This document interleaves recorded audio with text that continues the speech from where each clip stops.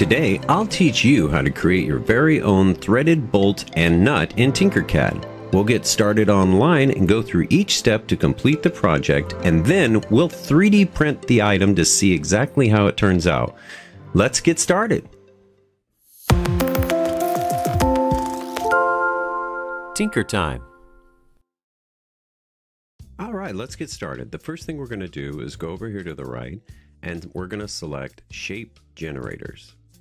Okay, in the bottom left corner, you'll see we have the bolt threads. We'll take those and move them out. Okay, and then the next thing we're going to do is go back to the basic shapes, click on that, and go down to the hexagon. Now we'll move that out just like that. And now it's 20 millimeters tall, and so we want to take that down to 5 millimeters.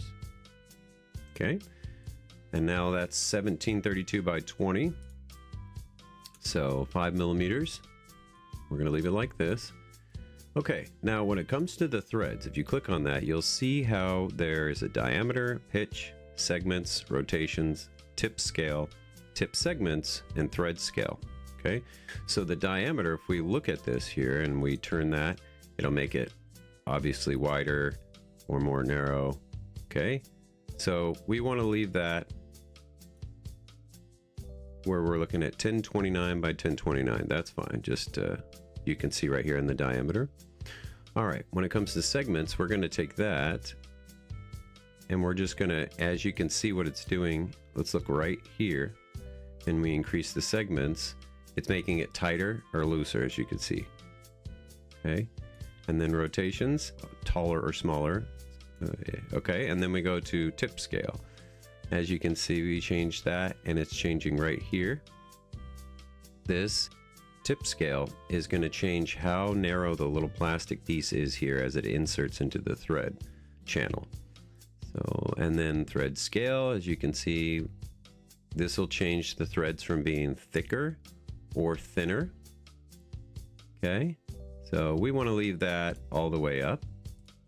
Okay, all right, that looks pretty good. What we're going to do is we're going to select both of these objects and we're going to align them. Okay, we're going to use that alignment tool to get that perfectly centered in here, as you can see. Now it's a little bit lower than the actual platform. Or click on the threads, and then the black arrow here, we'll just move that. It was down by 1 millimeter, so we're going to move that up to 0. And now, as you can see, the parts are flush. Okay, so it's centered, it's flush. Now what we're going to do is make a duplicate. So select both of these objects and hit Control D. We're going to move the duplicate over.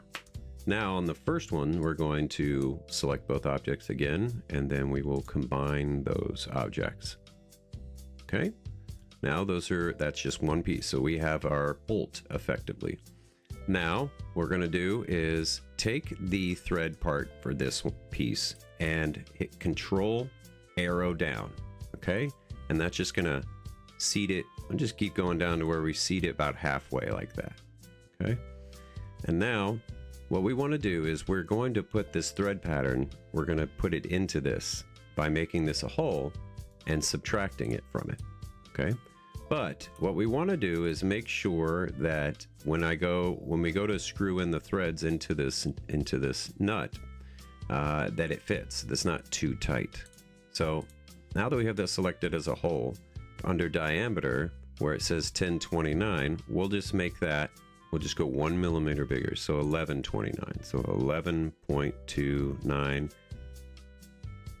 Okay, and that just made it just a little bit bigger.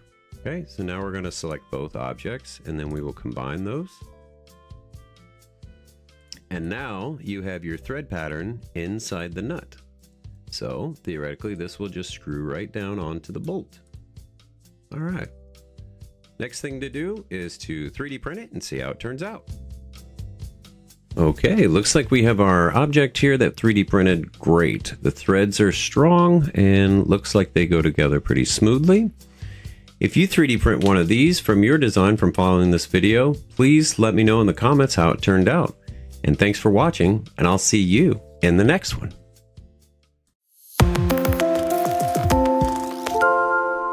Tinker time.